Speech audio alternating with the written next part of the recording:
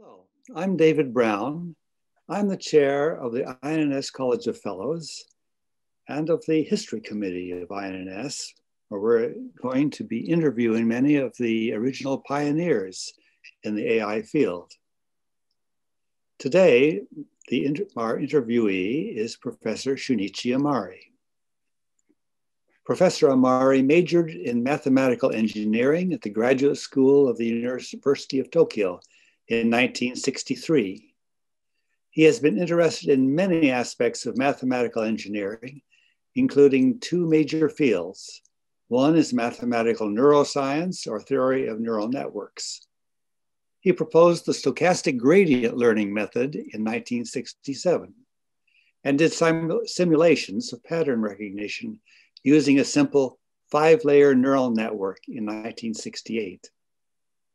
He then proposed statistical neurodynamics, that is, the dynamics of neural systems, including neural oscillators. In the 1970s, he devoted himself to establishing mathematical neuroscience, consisting of an associative memory model, dynamics of neural fields, self-organizing neural nets and fields. This work was rediscovered by J. Hopfield, J. Cowan, the PDP group, and others. The other field is information geometry, which originated from the study of the differential geometry of a family of probability distributions. This field has grown, and an international journal, Information Geometry, is now published by Springer. Amari analyzed deep learning by using information geometry and proposed the natural gradient learning method. He has obtained many awards, such as the IEEE Neural Networks Pioneer Award, INS Gabor Award, the Order of Cultural Merit, and so on. He has served as a president of INS and as director of the RIKEN Brain Science Institute. Well, Professor Amari, I'm very impressed by your credentials.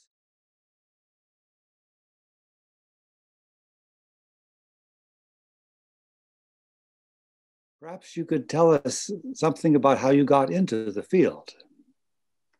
Okay, so as you mentioned, I major in mathematical engineering.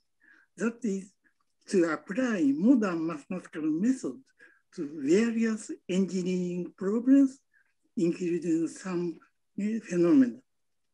So when I was graduate student, I did research on networks or information or even material sciences. But what I had in mind is the brain. Why the brain works so well? It's very mysterious. So I wanted to analyze something on the brain because I studied textbook of the physiology on the brain, very difficult, and nothing can be elucidated, just mysterious. So at that time, perceptron proposed by Rosenblatt was something fashionable. It looks very promising, but no deep theory. So I wanted to analyze the brain or neural networks by mathematical method.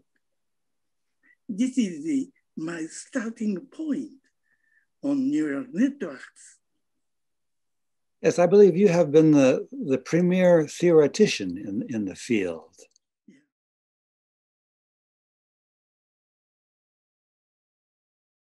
What do you believe are your most significant accomplishments? Mm-hmm. Yes, as mentioned in the introduction, maybe there are two fields. That is neural networks or mathematical neuroscience, and the other is information geometry. I first mentioned the neural networks. I started why Rosenblatt perceptron is not so successful. This is because there is no way to train hidden layers neurons. So I think if we use analog neurons, everything is resolved. So I propose stochastic gradient descent learning method to be applicable to the neural networks having many layers. And as a trial, I did computer simulation in 1968. I used very simple 5 layers neural networks, and it was successful to my surprise. However, in the 70s or in the late 60s, it was a dark period of neural network study in America and Europe. Fortunately, Japan was isolated. Okay, so we did say Fukushima, Kunihiko Fukushima, and I did those things. But in US, not many researchers joined this point. And as a natural consequence, my paper was forgotten. And so in the 70s, I devoted myself for these 10 years to the analysis of neural networks. It includes statistical neurodynamics. It's analysis of randomly connected neural networks, and also associative memory model that is exactly the same as John Hopfield proposed later. And like neural field theory, self-organizing neural networks, and those things, I devoted myself for 10 years. And this is the neural network, and the other one is information geometry. And I think for information science, geometrical perspectives are very important. And I think differential geometry of the manifold of probability distribution. And in connection with neural networks, I proposed natural gradient learning method that is a Riemannian method. And now it is applicable to deep neural networks. So this is maybe my major things. I'm afraid I spoke too much. No. You speak of very interesting things.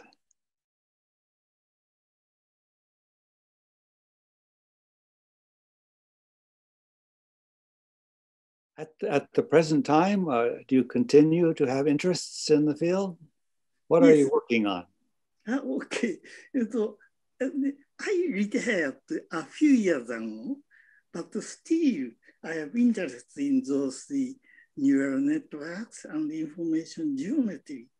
So I'm doing my research as my hobby. I have 2 hobbies. One is playing Go game. Computers much stronger, I know, but still it's interesting to play with the humans. Yes. And the other is research, and I have interested in those statistical neurodynamics of deep learning, because I started the statistical neurodynamics that is randomly connected neural networks.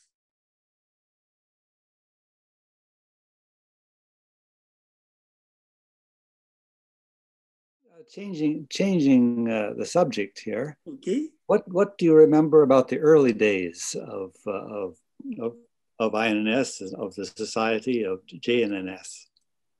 Okay, so it's very interesting. In 1980s, there appeared those connectionist people, and they say to understand human intelligence, analysis of neural networks very important.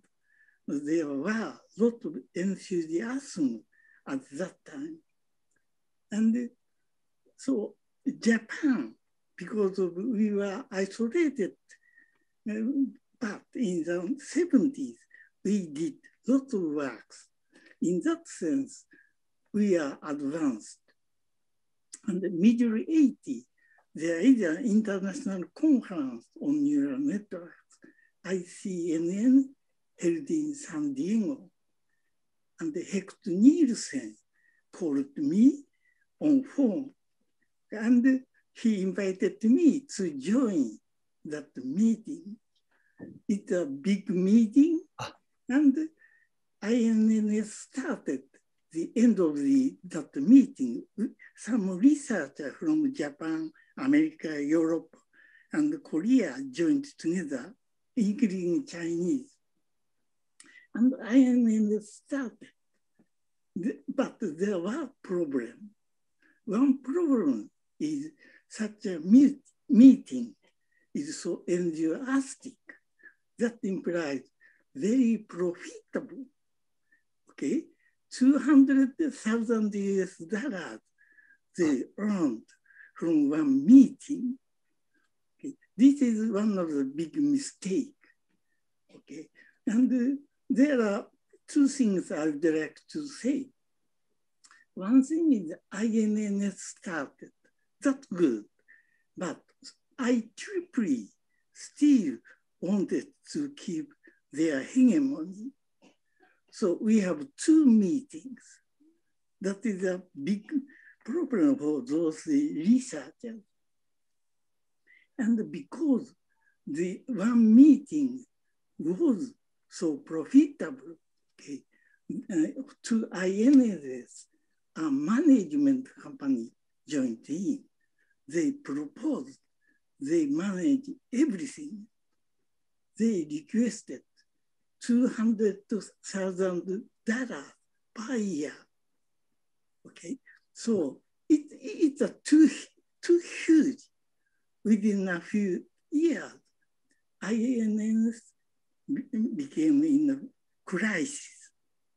There is some battle against the management company, and now it's okay, everything looks okay.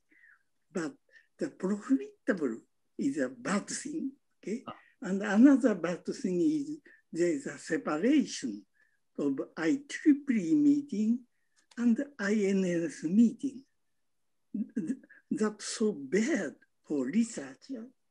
So when I was the president of INNS, I proposed to integrate, join IEEE with one joint conference. That is the start of IJCNN. Okay. And the IEEE people are so bureaucratic. I felt, and a lot of discussion, but still we want to keep unification with them. Okay? Good.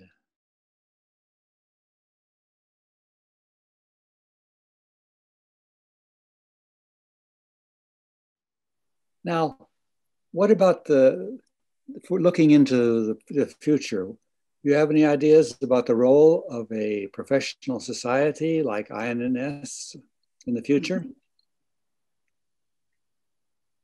Yes. So maybe for the INNS, it's important thing is we have based on the real brain, okay, but not its imitation. So AI is within our scope. Now it is very important to integrate AI and brain theory. Okay? And this is what we can do, but many others cannot do. But we should pursue these things, and we can do that. So,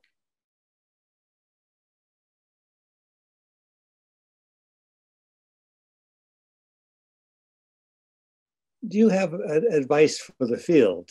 Do you have opinions about what people are doing right or doing wrong in artificial intelligence? Yeah, maybe nothing wrong. The present AI, deep learning, got so great success. However, I feel that the practical success going ahead. Okay? However, but still the theory, why it works so well, is far behind. Recently, there coming some theoretical result, but still unsuccessful. Okay. So my thing is we need much more theories, much more deep theory to found AI, and which should be common, the brain theory. Okay. So still, I'd like to say the integration of brain and AI is future way we should do.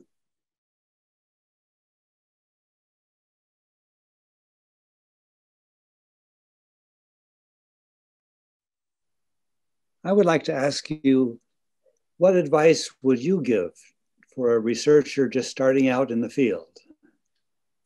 Okay, so I'd like to, especially to young researchers, work on your own ideas. Believe yourself. It's not good to blindly follow others' ideas. Of course, there are a lot of good ideas and fashionable in the field.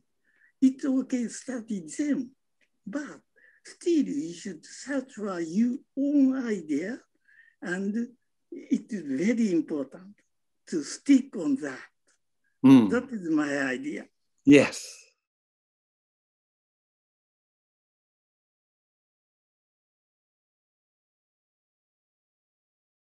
Okay. Is there anything else which you would like to share with us? No, I have retired, but still keeping interest in this field and development of INNS. Wow. Thank you for your active operation. Well, Professor Amari, thank you very, very much for sharing your views with us. And I'm very impressed with all that you have accomplished, and you're looking well. So I hope you have many more years ahead of you. Okay. So thank you very much.